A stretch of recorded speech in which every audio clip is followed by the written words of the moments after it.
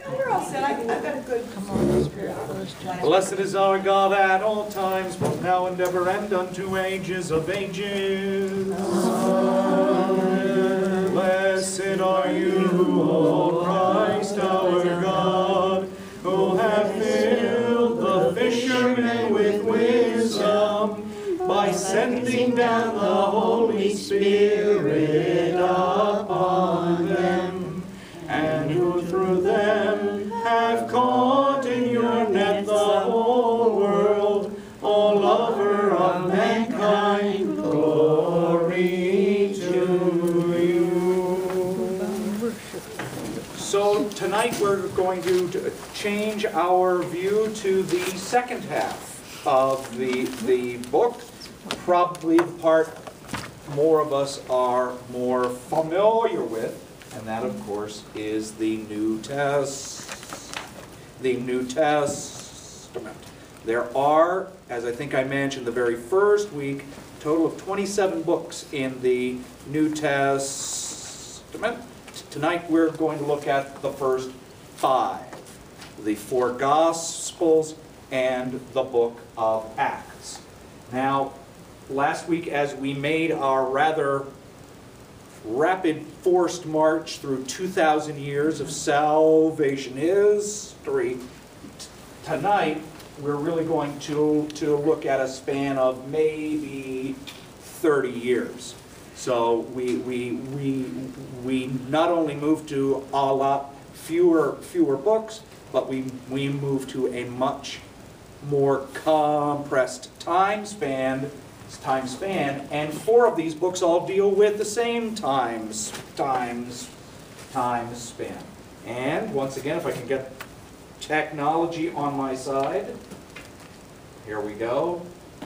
What does gospel mean? It's one of those Good words news. that we use, and what does it mean? Good news. Good news. Good guess. It comes from an old English word, Godspell. If you were around in the 1970s or are a fan of musical theater, you should have heard that word many times. Godspell, good news. It's a literal translation of the Greek Evangelion. And so this was the kind of thing when a messenger would come into a king's court and he would yell out, "I have Evangelion, I have good news." And no matter how long the story took, you knew it was going to end well, because you'd been told beforehand, this is good news. And so we have that hint starting out here as well. Whatever twists and turns this story may take, it's going to end well, because we've told you in advance this is good news. The word itself is first used by St. Paul in 1 Corinthians chapter 15, verse 1. Now, brothers and sisters, I want to remind you of the gospel I preached to you. So the word itself is used for the very first time in Scripture. As I said, it's probably the part of the Bible we are all most familiar with. How many Gospels are there? 4. 4. Much easier than if I asked you how many Old Testament prophets are there, right? There are 4. Can we name them all? Matthew, Mark, Luke, John. Matthew, Mark, Luke, and John. Very good. Do we know why they're in that order? Every Bible everywhere in the world has them in that order. Matthew, Mark, Luke, John. Earliest? No. Earliest to It's latest? what the early church fathers believed was the chronological order in which they were written. They believed Matthew was first, Mark was second, Luke was third, and John was fourth. With the biblical scholarship we have had in the last 100 years or so, we now believe actually Mark was written first. Notice that we didn't decide to change the order of the books. We've left them how they are. All four of these are, we believe, are written either by the very disciple named or by a follower of theirs. Someone who heard Matthew preach wrote down what he said. Or Matthew wrote it down himself. That's our best knowledge now. But there's a little bit more going on here because if you remember from Sesame Street, the old song, one of these things is not like the other, one of these things just doesn't belong. Well, one of these Gospels is different than the other three. And we're going to deal with those three first.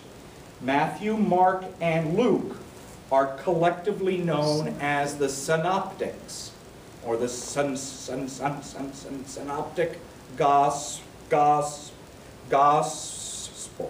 They are essentially telling exactly the same story. They have this if you think of the word synonym, well, synoptic. They have the same vision. They have the same vision. They share similar outlines. They relate many of the same stories and parables. Within these three, Luke does stick out just a little bit. He tends to include a little more detail than Matthew and Mark do. And as I said, we now believe that Mark was written first, and then Matthew and Luke used his gospel as well as other sources in writing theirs. So let's look at each one. Mark, which we believe is the first of the Gospels written first, is the Gospel we believe was written first, is written sometime around 70 A.D. So this is roughly 40 years after the crucifixion, 40 years after Christ has left the scene. And we believe Mark is the John Mark mentioned in Acts 12:12. And what he's probably writing down is the preaching of St. Peter. He's a follower of Peter, and he's writing down what Peter says. Interesting then that it's not known as the Gospel of St. Peter, but it's known as the Gospel of St. Mark. It's possibly written in Rome. And a couple of things that we can tell from reading this, his audience is a community that knows the risks of persecution. And one of the features of Mark is something that scholars like to call the messianic secret, which is very often after Christ performs a miracle, or he will ask someone, "Who do you think that I am?" And they will come up with the right answer. "You are the Christ. You are the Messiah." And then he says something like, "Don't tell anyone else." The point for St. Mark is that each of us has to come to know Christ as Messiah personally. We know Christ as Messiah through a personal relationship, not because someone else says so. We get to know Christ directly.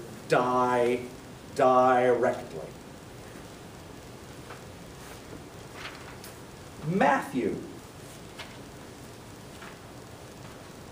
written sometime around 85. We believe he's writing for Jewish Christians in Palestine. You know, many folks will say, well, why don't the Gospels absolutely agree? Think about this. In the days when we used to write letters, if you were writing to your college roommate, your mother, or your son, and telling them about the same events, you wouldn't tell the story exactly the same way to each of them. You might emphasize different things. You might use different vocabulary. And so it's often through the use of that vocabulary we can say, aha, Matthew's wording this a little bit differently. He's using phrases and words and ideas that Jewish Christians would know, but Gentiles wouldn't. And among the reasons we think this, and I'll go through a few of them here, are we believe there was an original version of Matthew written in Aramaic before the Greek. Because if you look at the Greek, for the scholars who can read the Greek and know Aramaic as well, there are idioms in the Greek that aren't really Greek. There are word orders and things that are really more as though he's directly translating from Aramaic. So it's not the way, if you were writing to someone who really knew Greek, it's not the way you would write. If there was indeed an original version in Aramaic, it has been lost. The only version we have is the Greek. Matthew makes 130 references to the Old Testament. He's speaking to an audience that would know the Scripture very well. Gentile non-Jews wouldn't know this stuff. Jews would. It's considered to be the most Jewish of the Gospels, and it's the only Gospel that uses the word church. Chapter 16, verse 18, and chapter 18, verse 17. It's the only one of the four Gospels that uses the word church. Luke, also written about 85. We believe this is written for a Gentile Christian audience in Antioch. In other words, us. You know, we are part, as Melkites, we are part of the church of Antioch. This was written, we believe, for the church of Antioch. Luke puts a great emphasis on the poor and on women, much more than the other three evangelists do. And so for that, he is often called the evangelist of God's tenderness. And even if Luke is writing of a similar event that Matthew and Mark also write, Luke tends to include more details. And it's interesting sometimes to read what those details are. This gospel opens and closes in the Jewish temple. And among the reasons I decided to include Acts in the talk tonight, Acts is actually the second half of the Gospel of Luke. It's one book that's been divided into two. If you read the first verses of Acts, it says, as I mentioned in the first part, O Theophilus, He's referring to Luke. And when he talks to this person named Theophilus, Theophilus may have been the actual person's name, or it may not have, because it simply means lover of God. So he could be speaking to a generalized audience and just using that name for anyone who may happen to be reading this. And finally, Luke has some of the absolute best Greek in the New Testament. It's very well written. It's elegant. Unlike what we'll see in St. Paul, who uses very common Greek. It's even called koine Greek, which is just another word for common Greek. Luke was obviously a very educated man, and of course we have the tradition that he is a physician. And so, moving from Luke into Acts, as I said, it's the continuation of Luke. It picks up right after the resurrection and tells us about the early life of the church, how the church spreads. It's in Acts that we learn about the ascension and about Pentecost. It's in Acts that we learn about the first church council. And then a great part of Acts, probably half of the book of Acts, is all about St. Paul. If you want to know about St. Paul's life and activity, you don't read the epistles of St. Paul, you read Acts.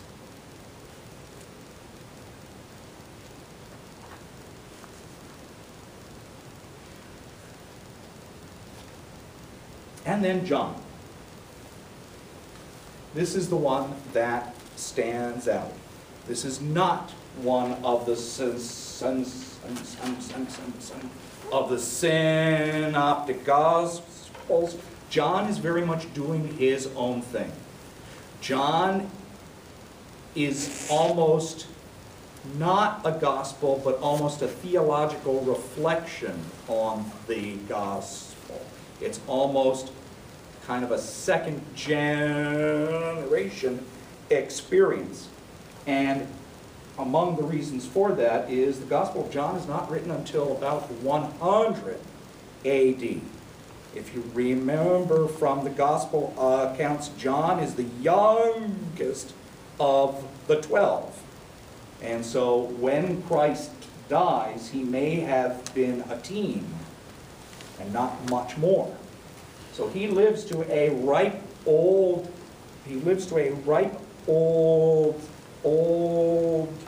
age, and near the end of that time writes the gospel. Most likely it's written in Asia Minor, which is the fancy word for modern day Turkey. We know that John spent the last years of his life in exile on the island of Patmos. Other than that, he had lived for many years in the city of Ephesus. John uses very simple words, but they're words that have great depth. Think about the very first lines of the Gospel of John. In the beginning was the Word, and the Word was with God, and the Word was God. There's 17 words there. Except for one of them, they are all one-syllable words.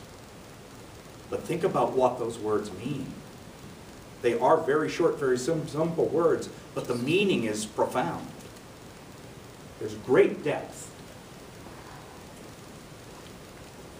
Some of the ways you can identify quotes from the Gospel of John.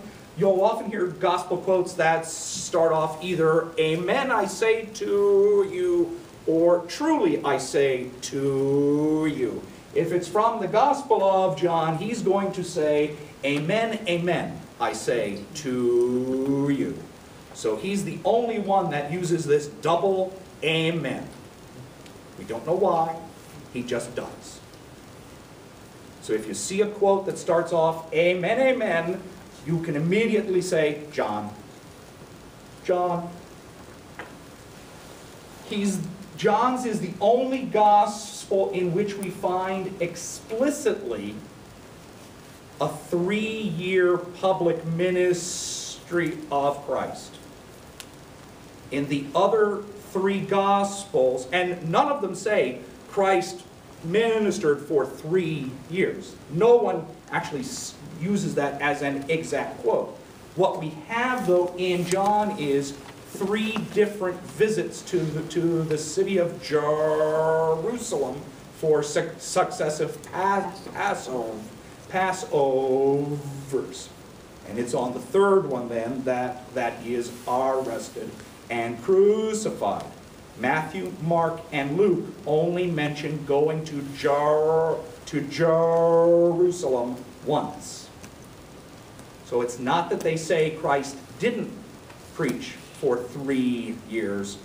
It's that they only mention one visit to Jerusalem. Personally, it's as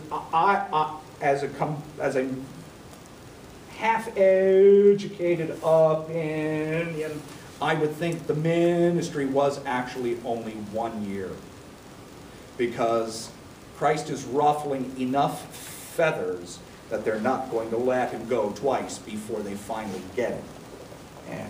And there's not enough going on to fill a 3-year cycle.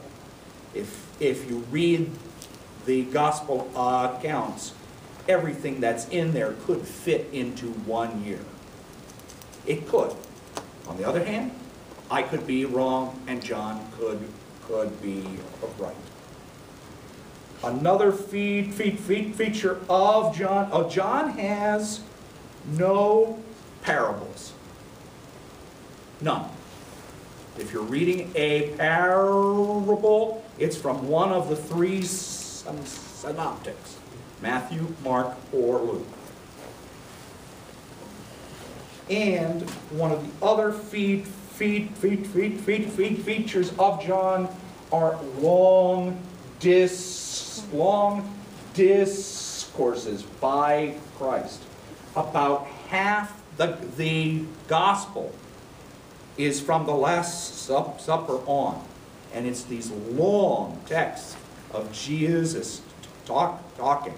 If you think about our 12 gospel service during Holy Week, and think about how long that goes on, it's because a lot of that comes from John. So John focuses in on the events of the crucifixion very, very much. And if we take time at the end for an extra class to talk about the events of Holy Week, John has some interesting alternatives to Holy Week rather than Matthew, Mark, and Luke. It's interesting how we have chosen how we follow things. We traditionally accept a 3-year ministry which comes from John. But then for the events of Holy Week, we kind of ignore John and accept the timing in Matthew, Mark, and Luke. Because in John, the Last Supper is not a Passover meal. The Passover doesn't even happen until Christ is dying on the cross. Now, John may be doing that for theological reasons. We can go into that if and when we get to talk about Holy Week. Of the 4 evangelists, John is the only one to author something else. He is also the author of 3 epistles and the book of Revelation, which, inshallah, we're going to look at in 2 weeks.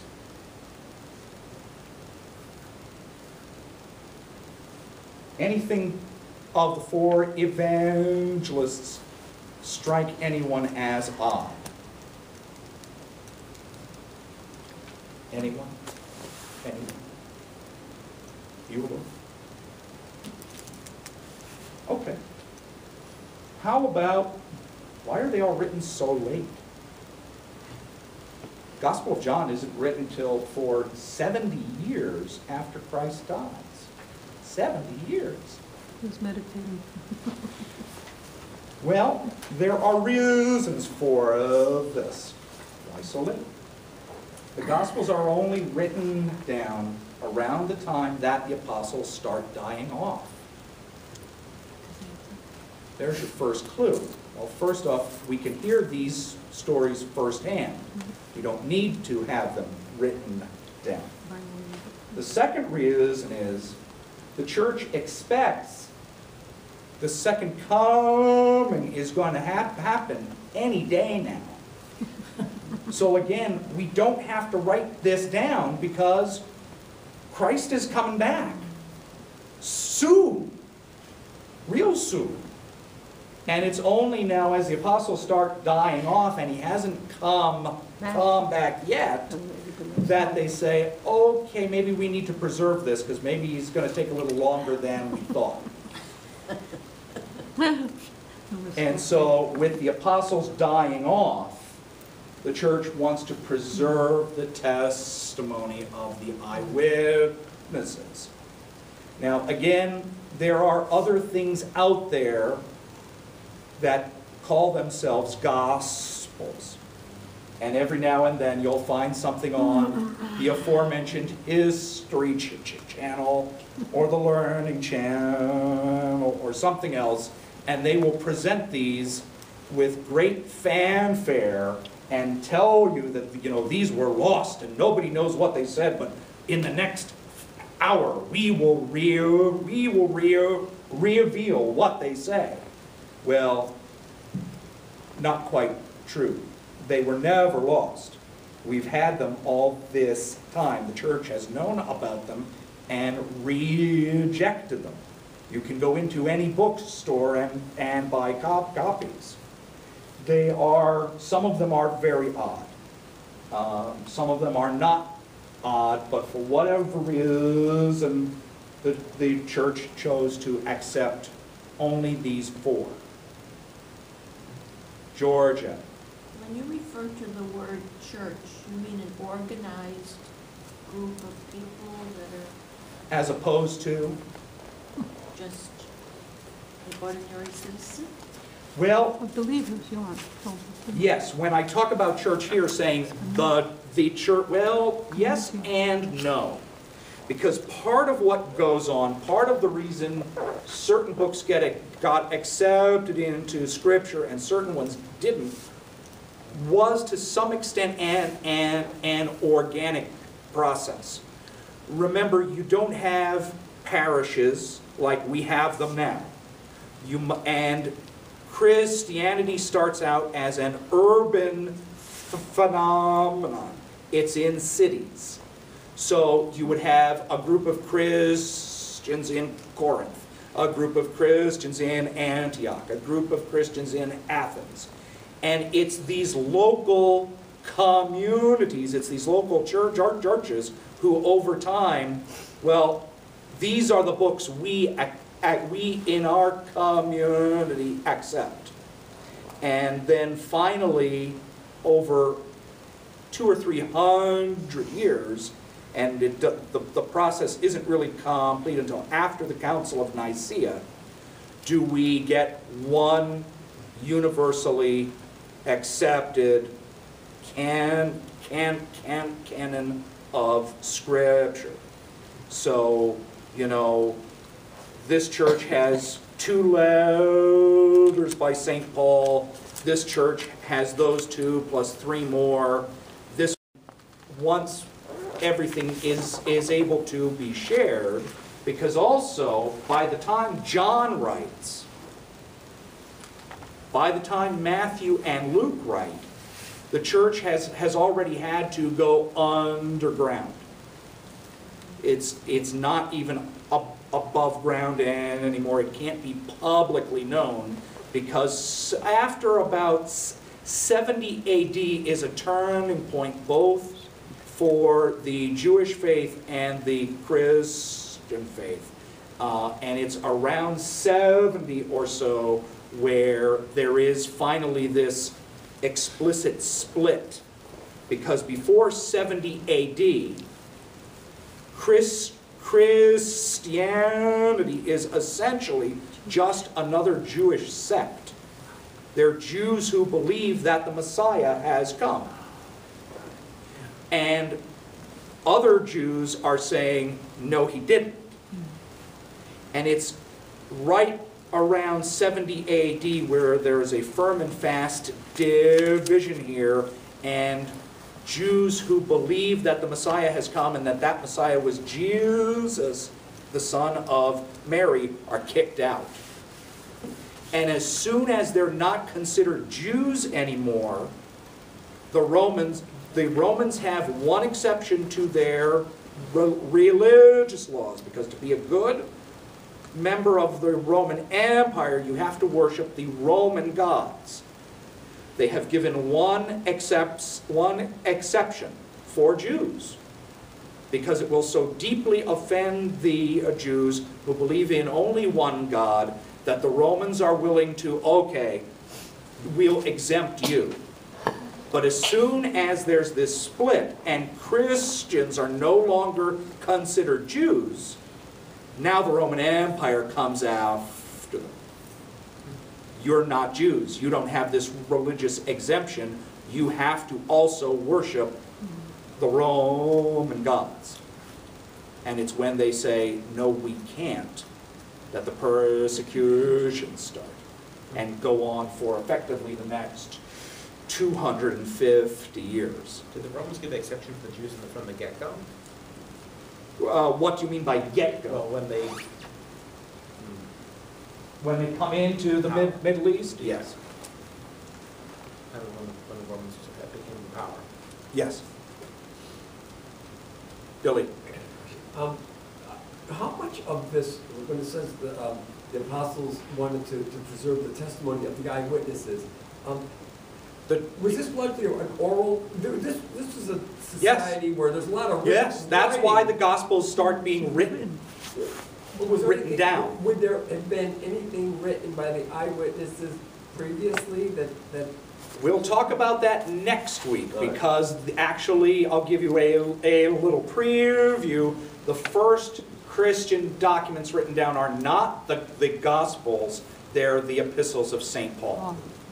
So yes, Paul's epistles predate the Gospels by about 20 years. But we'll see more of that next week. And they're written down specifically because they are letters. You know, dear Bob.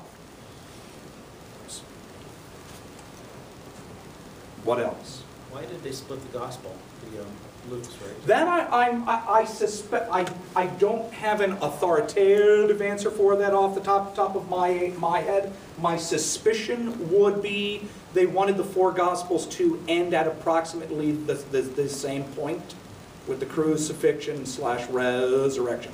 Because again, as evangelion, as good news, the good news is Christ died and rose. This is the very first thing that the apostles preach. Christ died and rose. If you look at the Gospel of Mark, there is no narrative of the infancy. We don't find out about Christ's birth in Mark, because the fact that Christ is born is not the important thing. The important thing is that Christ died and rose. It's with the later accounts that now we start getting things written down about his birth. It's also why none of the Gospels have anything about the so-called lost years. We have in the Gospels, if you look at all 4 of them, we have some account of Christ's birth. We know about the flight into Egypt to avoid Herod. We know that they came back. We know that when Jesus is maybe 7 or 8 years old, the family goes to Jerusalem and they lose him for 3 or 4 days. And after that, there's silence until traditionally we hold Christ began his public ministry at 30 years of age. So there's a silence of 22 years. So we do know, well, supposedly Christ started his public ministry at 30. I was always told that... Traditionally, yes. I was also always told that his crucifixion was only 33. Well, again, that would follow the Gospel of John with a 3-year public ministry. Are either of these numbers spelled out literally, or is No. it's more deferred? It's tradition. Okay. What was I saying just before that, though? Because I wanted to say something. Oh, the lost years. And so also very often on the History Channel or things of that ilk, you will find, and now the lost years of Jesus Christ. And they'll come up with something, and you know, Jesus went to India, Jesus sailed with the Vikings to the New World, Jesus was the first astronaut on the moon. You know, they come up with all sorts of silly things. The answer is we don't know. I would suspect, as a young man, Jesus would have spent a lot of time working with Joseph, learning that trade, and really just kind of being an ordinary young man. We know at some point, again, some point between that age of 8 when he gets lost and the beginning of the public ministry, again, traditionally at 30 years of age, somewhere in there, Joseph leaves the scene. At the very least, Scripture never mentions him during the public ministry of Christ. They will mention Mary, but Joseph's gone. Tradition holds Joseph died. But again, we have no scriptural account of that. We don't know if Joseph died when Jesus was 10, 25, or if Joseph's death was the real catalyst for the beginning of the public ministry. We don't know. There is no evidence at all. Scripture is silent. Yes.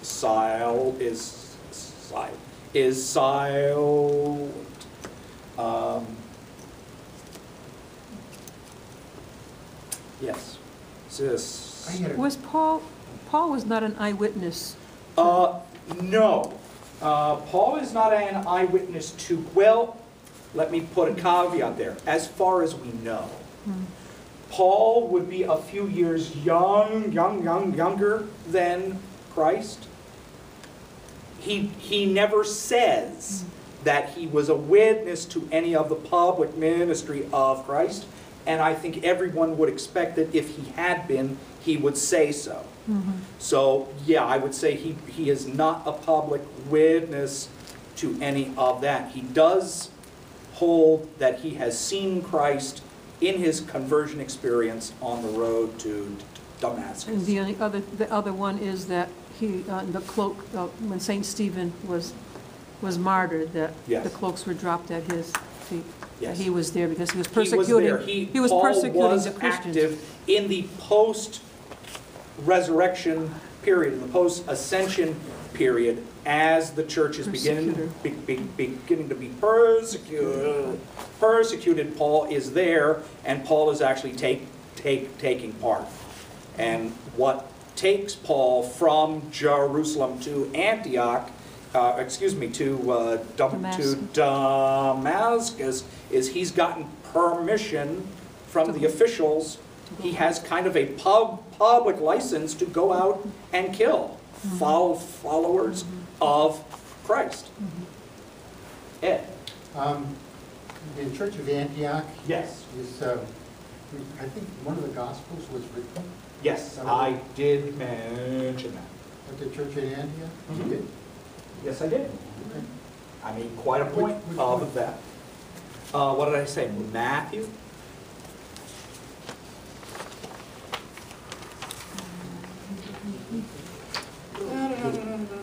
Nope. Luke. Palestine. Luke. Luke. Luke. Really? Okay. Yep. Luke. Sorry. Luke. What else? Anything? Billy, I got a silly thing.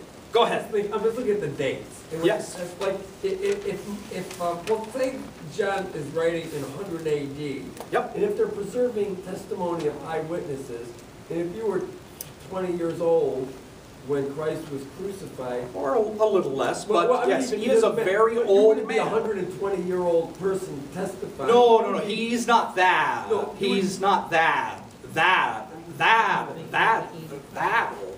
He'd be about 90, 85. Yeah. Yeah. But if you, no, but I'm saying, to preserve a testimony from an Yeah. eyewitness, was it from the eyewitnesses or like the children of eyewitnesses? No. It's the witnesses themselves. John. This is John writing down what he saw. What he saw. Yes. And he's Luke in writing down 100 what he saw. Matthew writing down what he saw. Okay, Mark okay, probably okay, yeah, writing I'm down thinking what of- St. okay, Peter yeah, saw. Yeah. Yes. Okay, he was What else? Because again, if John is maybe 15 or so at that time of the 0 AD. It's 33 AD. Christ died in crucifixion, 33 this AD. is 70 years Yeah. on, he's only 85. Yep. So, yes. Okay. Now, let me He was the give only you one a that little was not caveat on dates. In the ancient world, they would not have used the calendar system we have now.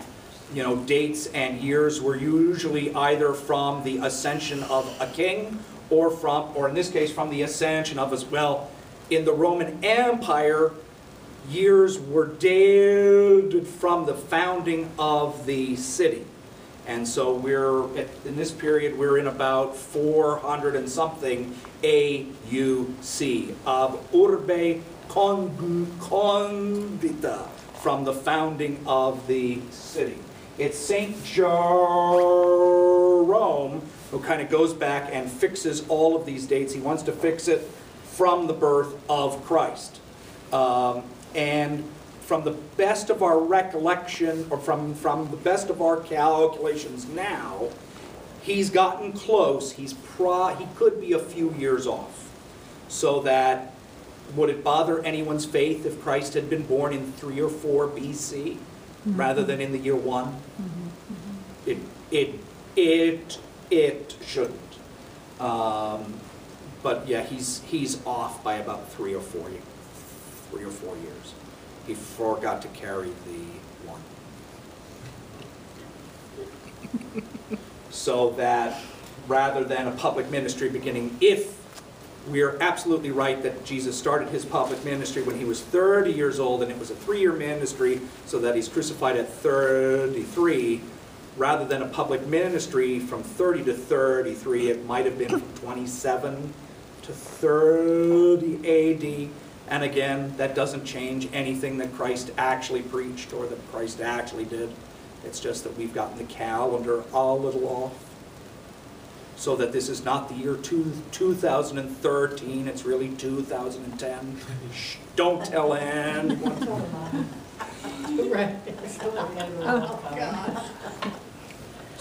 John lived the longest because the others Yes. were martyred. Yes. John starts off younger than all of them, and he lives to a ripe old age. The worst punishment he's given, as I mentioned earlier, was exile. And so he's not allowed to live in Ephesus anymore. He's sent to the Isle of Who exiled him? Patmos. Who The exiled? Romans. Romans? Chris. So, repeat that again, Jesus got lost at the age of 8 or 9. Yeah, there's that gospel story of the Holy Family going to Jerusalem, and they're on their way back home with the caravan, And it takes 3 or 4 days until, you know, Joseph thinks Mary has him, Mary thinks Joseph has him, and they go back. They have to go back, and they find him in the temple preaching. And everyone is shocked that this young boy is so wise. And Joseph and Mary start to scold him. Don't you know, we've been worried. And he tells them, there was no reason for you to worry. I'm doing my Father's work. Yes. Yes. And then there's silence. And then from that event, until he starts preaching. There's nothing until he goes to visit John and gets baptized. And the baptism by John, not this John obviously, John the Baptizer, is the action that marks the beginning of the public ministry. No mention of Joseph. Joseph is never mentioned after that. Tradition is that he has died. The tradition is that Mary is Joseph's second wife, and that Joseph is a widower and of a reasonably advanced age, so that it's not a shock that he dies somewhere in there. One curious difference between East and West. East, we have no problem with the phrase brothers of the Lord actually meaning brothers of the Lord, but only in that Joseph had sons from his first marriage, one of them being James, the Apostle James. And so when the Holy Family goes into Egypt, the icons normally show Joseph, Mary, Jesus, and James. Western art will only show Joseph, Mary, and Jesus. Yes? And thought just came to me when Elizabeth was pregnant and Zechariah, was struck dumb. Yes. That his name is going to be John. Yes. And then you have John the Baptist, and you have the apostle named John. Yes. So. Well, but we have two apostles named James. We have two apostles named Jude. Yeah, but I'm saying, but the name was specifically given to Zechariah. His name will be John. Yes, but there is no connection at all between John the Baptist and John the So I was just wondering, so was John the apostle had to be born after John? Yes. So maybe he got the name from John the Baptist. Well, no, I don't think so. No. I don't think you can draw that. John the Baptist would have been born 6 months before Jesus. 6 months before, Jesus. And then John the Apostle would have been born about 15 years after Christ. So John the Baptist is still only a 15-year-old boy when John the Apostle is born. So no, there's no there's no connection between one being named John and the other one being named John. I was in a Bible class I did elsewhere once. I was pointing out at the crucifixion, after the crucifixion, as the myrrh-bearing women come to the tomb, it talks about the names of the women there. Because, as I mentioned in the first week, because of the way Greek is written, it's hard for us to tell if there were 2 or 6, because there's no punctuation, there's no spaces, it's very hard to tell. But if there are 6, like 3 of them would be named Mary. And I was opining how odd that would have been, and someone in the class said, well, but Mary is a very popular name. I said, yeah, now. Now, not then. It was just a normal name. Mary gets big because of the Virgin Mary. Anyway, what else about Gospels or Acts? These are good questions.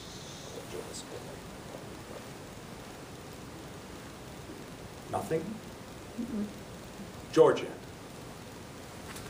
when whoever was that was gonna put the Bible together, Yes. did they include every single word, or did they choose what they wanted to put and omit? No, when they chose a book, they chose the entire book. We have some of the earliest scrolls we have go back to about the 2nd century, and they are the complete texts as we have them now. I just had an idea in my mind for a long time. But I want to come back to that. Go ahead. Go ahead. I think that a lot of the information presented would have had to come from Mary. So Mary had to be close to some of these. Well, Mary is going to be with John.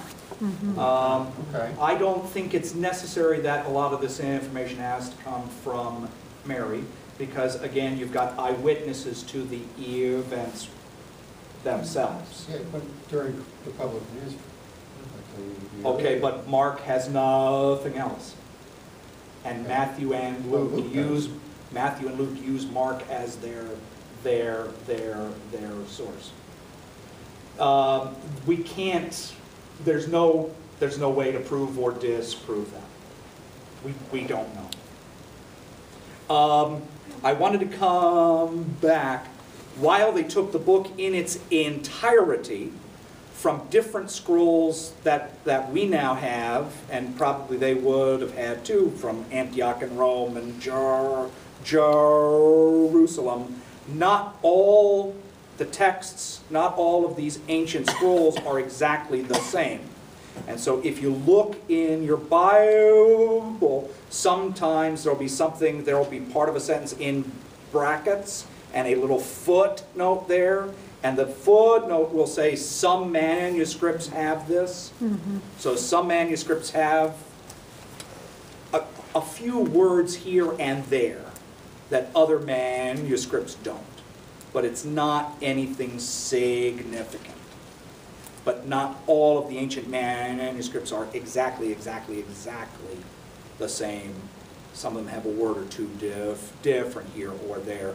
And if you've got a good translation, they will include all of the material and indicate which one is only a variant and which one's not. I saw a hand coming up over here Well, say, someplace. there are eyewitnesses writing the Gospels. Yes. Where did they get the birth from? The birth Well, I think that's part of what Ed's bringing up. It could have come from Mary. It could have come from stories told around the campfire, because certainly, even if the ministry is 1 year long, even if it's only 1 year long, there's a lot of nights by the campfire where we don't have mention of anything for it. So stories could have been, oh yeah, I was born in Bethlehem and then we had to run to Egypt, and so it could have just as well have come from stories Christ told as Mary. Do we have ages of Mary when Christ was born? No. Age? We know she's a young girl. She's probably 16-ish. And do we have an age when she died, or no? I don't remember it offhand, but it's while all of the apostles are still alive.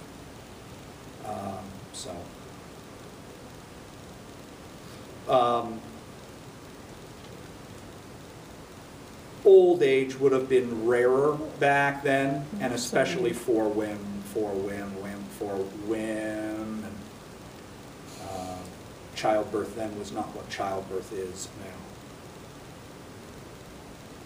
Wasn't there one point that they lived hundreds of years of people? Yes, we talked about that last. You didn't watch the video. I didn't, I was thinking I should have before I came, I know. Yes, but that is probably not meant to be taken literally, but is meant to be a metaphor for the holiness of that person. And so they were so holy and God loved them so much that they lived 562 years. But they And- didn't really. Probably, probably. Maybe 499. Yes. Sister. When Jesus entrusted Mary to John under the Yes. cross, where did they go live after? Did they go to Ephesus together? Yes. And but then where was Mary buried? Jerusalem. In Jerusalem. Yes. There are at least 2 tombs of there. I've been to them both. I think one of them makes more sense than the other one does, but that's a purely personal opinion. So the East believes that when Mary died, the apostles, wherever they were transported? They were all there except Thomas, and we learn about the Dormition because when Thomas finally gets there, he wants to go and say some prayers at her tomb. They roll the stone back, they go inside, and the tomb's empty. So that's where we find out about the Dormition. What else? Chris? She followed Christ, so she resurrected 3 days later. No? Nope. Okay. Next week is going to be epistles. So, thank you very much.